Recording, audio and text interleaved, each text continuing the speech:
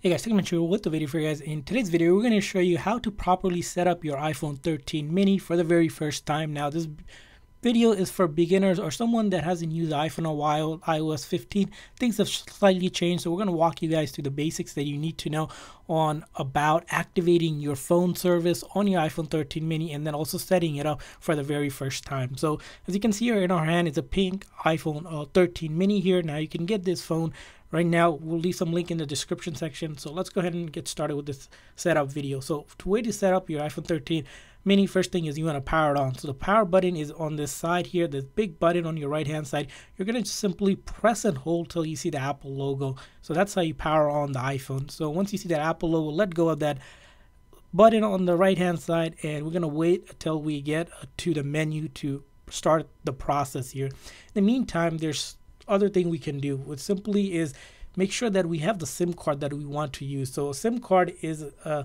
card that allows you to get phone service. So if you need to do calling, texting, of course data, you need a SIM card to activate your phone. You can of course use it on Wi-Fi, but most likely you're either going to transfer an existing SIM from an old phone, or a SIM might already be in there. Now if there's a SIM already there because you bought it from a carrier, most likely you want to use that new SIM, because a SIM with a newer SIM, you're more likely going to get better service, and it's updated SIM to support things like 5G and newer technology. But if you don't have one included, or you need to transfer one, it's pretty simple. You're going to have this SIM ejector tool. Now this SIM ejector tool is a tool that comes part of your package. If you open up your package, you'll notice there's a label and such, and then there it's going to be that SIM ejector tool. Now if you don't have this, or you're buying a phone maybe pre-owned from someone else, or you just simply lost it, you can also use a paper clip, bend it so that it looks like it can go into this hole where is the SIM ejector for the SIM tray. So you're going to just simply press and hold, and once you do that, pull that out, and then you can go ahead and line up your SIM card here. You'll notice there's a cut corner. You want to make sure that it's flipped like this. It's going to look like it's backward, but it's not. You have that facing forward, that cut matches, and then you're going to line up that hole again and go ahead and put it back into your phone. Again, this is something you might or might not have to do. Some phones now also activate through eSIM, where you don't really need a SIM card, so make sure you contact your carrier to figure out how to do it. As you can see, we already have service here ready to go, but you don't need service to set up the phone. It's just for your phone service if you're transferring your phone service over. So the first thing you're going to get is the language. So you're going to select your language, then the region, of course, wherever you're from, and then you're going to hit set up manually, and then you want to select the network. So we're going to select our demo network here and go ahead and enter the password for your Wi-Fi. Now what you can do is you can also use cellular connection by clicking that, or if you have don't have either of those, you can always connect it to your MacBook or your PC and use Finder or iTunes to activate the device, because it will need to get to the internet somehow, because it needs to identify with the Apple services or the servers that the phone is actually good and there's no issues with it. You can see the first thing, we had a data privacy warning. You simply hit continue, and then Face ID. So you want to set Face ID up. What is Face ID? It's a way to help you unlock your phone and use other services like Apple Pay to purchase things on the App Store and much more. It's basically what used to be the fingerprint. It's a way to do a lot of your authentication on your phone. You can simply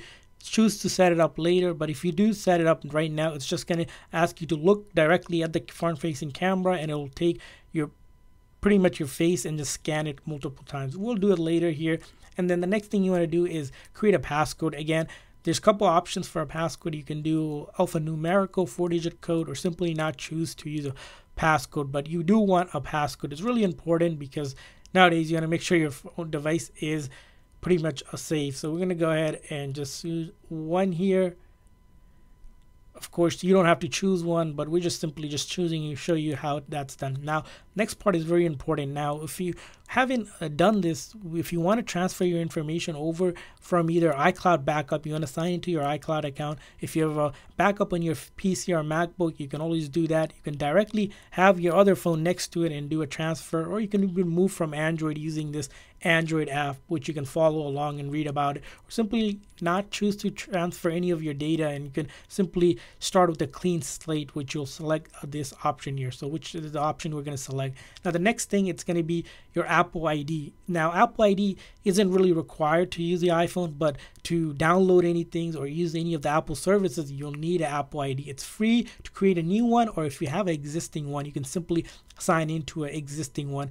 And in that case, this is what we can do, is sign into existing one. But for our purposes, we're just going to simply choose not to, as it will ask you to enter your email and password. And if you have two-factor on, you will send you either a text or send a message to another device where you'll have to put that code in. As you can see here, we mentioned that you can simply create a new one for free of every Apple device, or simply go ahead and sign into your existing one. If you forgot your passcode or Apple ID, you can always choose that. It'll send you an email, and then you can reset your device, or you can simply set up later in the settings, which you can select here.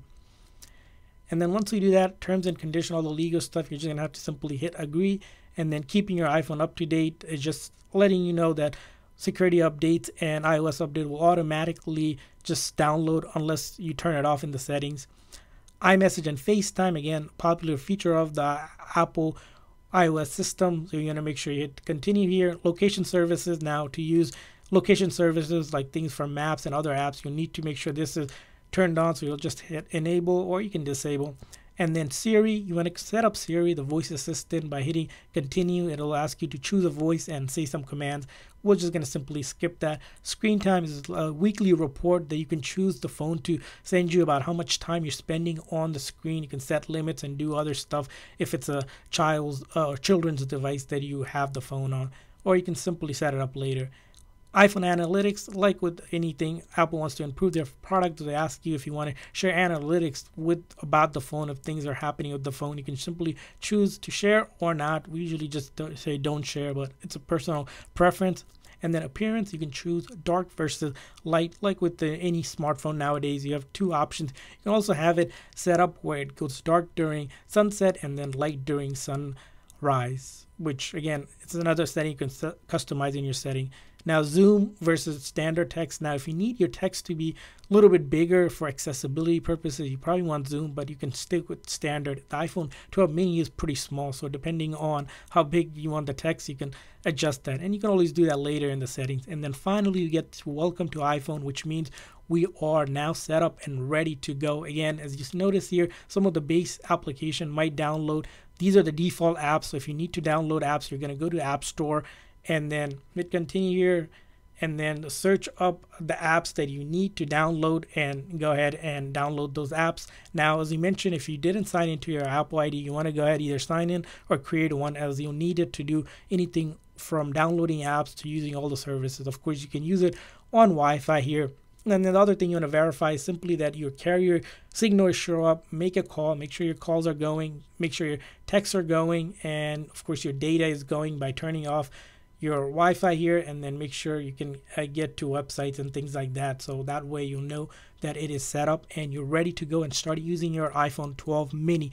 So hopefully this video is helpful, and if this video is helpful, please make sure that like and subscribe button. If you guys have any other questions, make sure to leave it comment in the comment section. See you guys next time.